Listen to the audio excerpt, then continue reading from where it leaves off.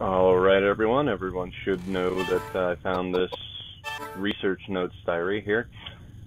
And, so yes, I will start reading shortly. September 10th, 1895. Rain. With the monastery renovation complete, I have finally moved in with Ogden and Bessie. It's been a long road since I first procured the Emigre file. Even after referencing literature of all ages, the rendering of the text still remains a difficult task. Though it has been 4 years since I first laid eyes on it, never once has the enigma left the recesses of my mind. Contained in it are countless descriptions of the source of energy that is the secret to life's existence, the Druids' cryptic experiment taken from ancient Celts, recorded by Alexander the Great hundreds of years before Christ. Branded a forbidden enterprise, it was kept hidden by the Vatican's cardinals in the depths of the Pope's quarters for a very long time. And now, I have it in my hands. I have reached Wales, the land referred to in text.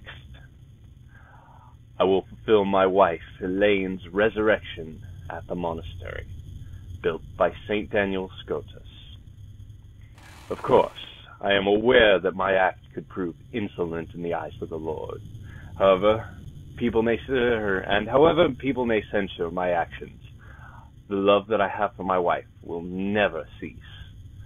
I ask of you, Lord, to turn your eyes away for a short while.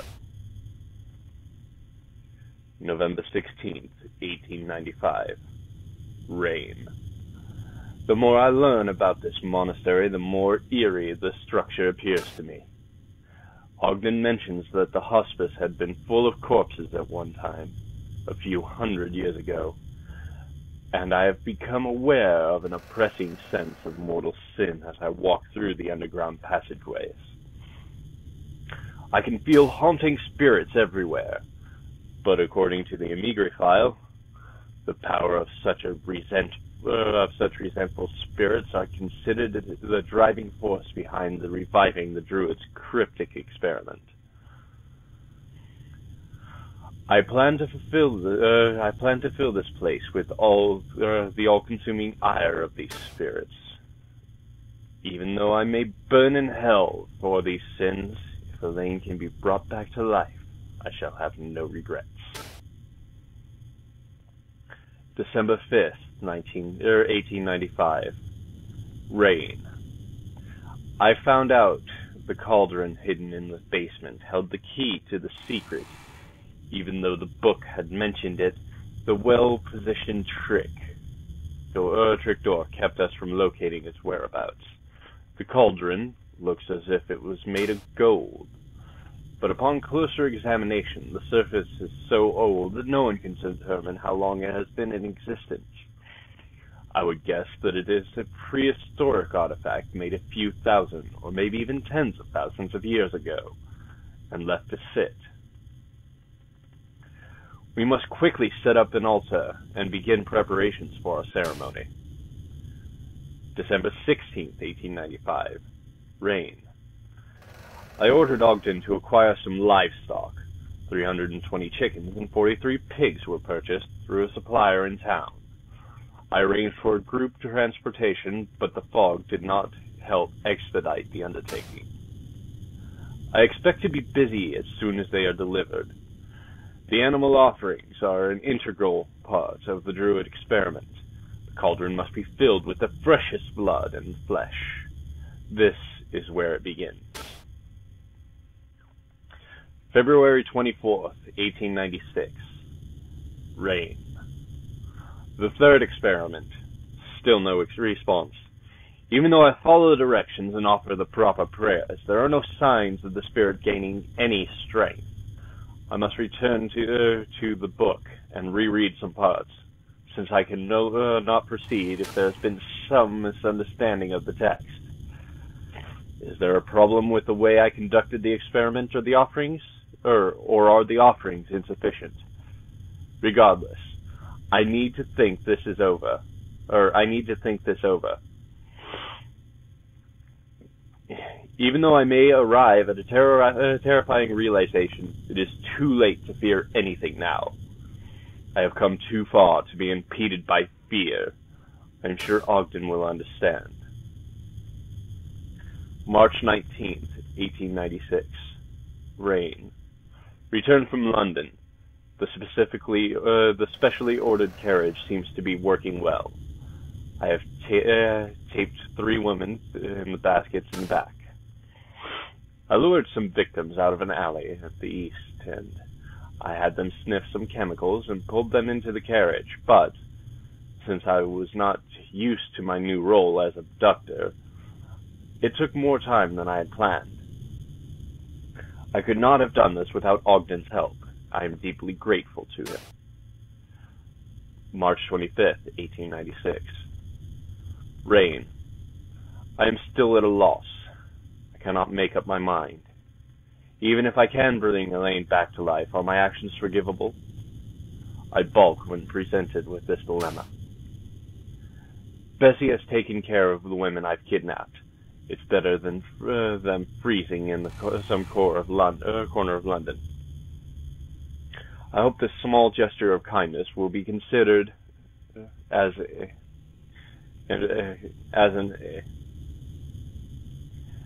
a priori act of repentance. I wonder if my small kindness will have any significance when held up in the horrendous acts I am about to commit. March 31st, 1896. Rain. I must make up my mind. I must. April 3rd, 1896. Storm. Dear Lord, I have without a doubt committed a crime no human should ever have committed. I conducted the Druid experiment using the flesh and blood of my victims. I sensed the incredible energy of the spirits accumulate into when I poured the women's remains into the cauldron. As I had thought before, it is human flesh that needs to be offered to fully release the effects of the procedure. What a frightening, arcane process this is. The sounds of fury in the women's death screams have not left my ears. But I must go on. There is no turning back now. April 12th, 1896. Rain. Once again, I perform procedures.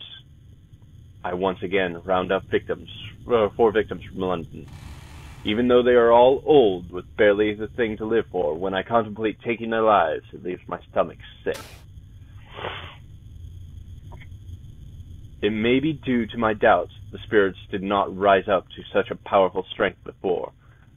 I may have to use a younger, more vibrant source of energy. The book says fill the cauldron with the energy of the haunted spirits. I wonder how many victims the cauldron must swallow to be satisfied. June 5th, 1896. Rain. I do not have enough victims. The saintly presence of Daniel Scotus inhibits us from claiming authoritative power. I have concluded that it might be necessary for us to offer many more lives before we are finished here. Since I have found 35 more victims for 7 separate experiments, but the spirits have not responded with much strength. For me to accomplish the resurrection, I am in dire need of the accumulated strength of the spirits. I must come up with a way. I must come up with a more efficient way to procure my victims. June 15th, 1896. Rain. I have finally received the first shipment of my victims. Ogden was right when he suggested that we should offer the Lord of the slave trade an enormous amount of money for this matter. He has no compassion for human life. The victims are not given much information, and they arrive at the monastery expecting a routine night's work. It's not necessary for us to go hunting for prey in town. With a few sugar-coated lies, there are plenty of people that climb right into the carriage. There's no one that will dare speak of what is to become of them. September 9th, 1896. Rain. I poured the remains into the cauldron.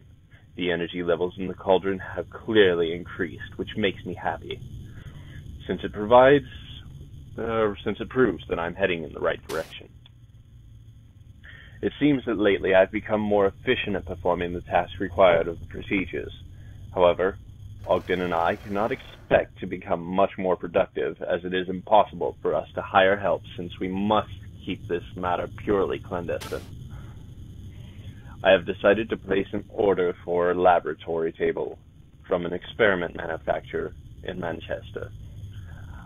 It will take about a month to make once we receive this, but we will be able to manage many more experiments. October 3rd, 1896. Rain. Butchered 3 bodies since morning. After lunch, we made the repairs to the bell tower of the main church. After dinner, with Bessie and Ogden, I butchered 3 more bodies. The lab table has proven its worth. All the spirits have clearly increased in strength. At this rate, I may finish preparing for Elaine's resurrection for All Saints' Day. October 14th, 1896. Rain. 6 bodies butchered in the morning, 5 in the afternoon, 1 after dinner. November 1st, 1896. Rain. How I have waited for this day. The day I conduct Elaine's resurrection ceremony has finally arrived. The cauldron is brimming with the remains of my victims. The monastery is now consumed by the energies of the preternatural spirits. Even a saint could not hold his ground against the powerful energy of those spirits. I took Elaine's body, which had been preserved by urine chemicals for this very day, and I placed it on the altar. Then I began reciting the ceremonial chant. Elaine, you are still beautiful as ever. I love you so much. Please forgive me for calling you back from the land of the dead. November 7th, 1896. Rain. What is going on? I have lost all hope. All my efforts and dreams have only been an illusion.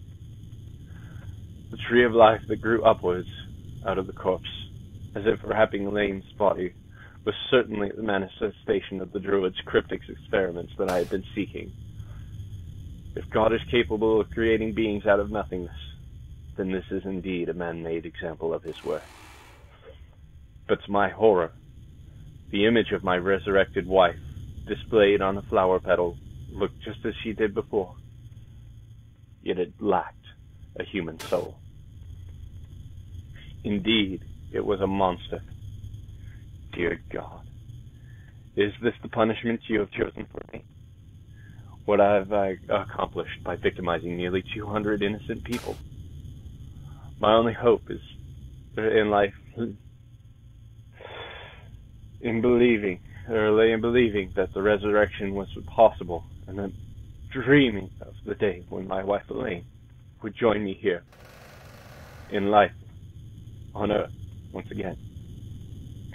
Now I have nothing but a cauldron full of blood and hexed spirits, and a soulless monster. Is this the end? This that has been awaiting me? Dear Lord, have you had no mercy? I only have one path left to follow. I have lost too much. I cannot even find the words to apologize to Ogden, who lent me his strength along the way. Now I only long to sleep in peace with my wife.